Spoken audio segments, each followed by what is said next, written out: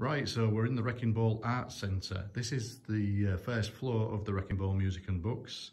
It's our 100 capacity venue, and it opened last year, and it's gaining a great reputation for live acts. It's fully self-contained. Let's have a look around. Here's the mixing desk. It's an Allen and Heath mixing desk. And we love these beautiful windows. This building dates back to 1752. And I can actually change these lights at the back of the stage by, let's have a look. We go to red. There's blue. We've 12 different colours.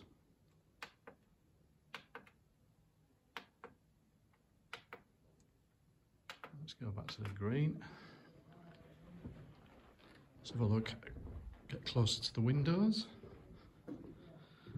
As you can see, we're opposite the HMV shop. We are in Hull, in the north of England, and these windows are just amazing.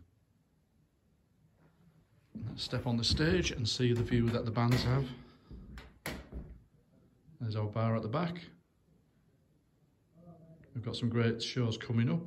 Next week we have a sold-out event, which is Martin Turner from Wishbone Ash.